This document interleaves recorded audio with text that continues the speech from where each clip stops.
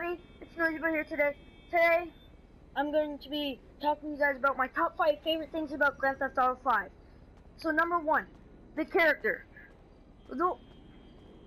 My favorite thing about the character is like how you can make money, how he looks like.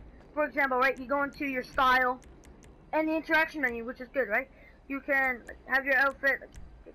I have a cowboy outfit, I have a stuntman outfit, I have pajamas, I have VIP, prisoner, that, so on and so forth.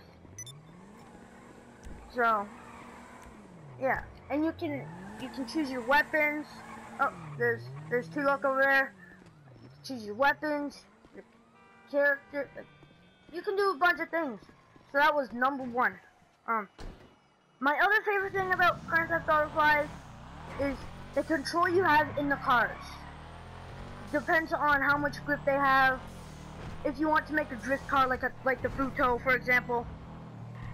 So that's my second reason why I like GTA 5. The other reason is the amount of shops in that. I know there's not a lot of shops, but there's a lot of locations.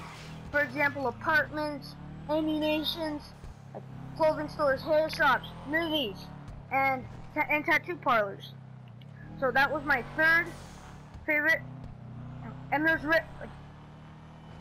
rare cars in the game too that you can buy, and there's little Easter eggs as well, which gives people a challenge and to look for.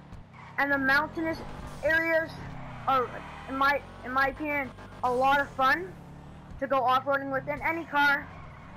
Not any car, because sometimes they suck. But that's my fourth reason why I like Grand Theft Auto 5. Now we're down to the last reason. My last reason is the graphics. The graphics, in my opinion, are really good on the PS4, because I'm on PS4. That's, like, I really like the graphics. The physics are kind of stupid, but that's okay. You have to deal with it in games. But that's why I put like the graphics on my list. Because look at that. Look at that building.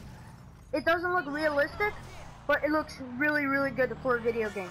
And same with the cars. This car is sticker bomb. Right? You could do that in a car, but in a real life car, but it'd take a very long time. So I hope you guys enjoyed this video.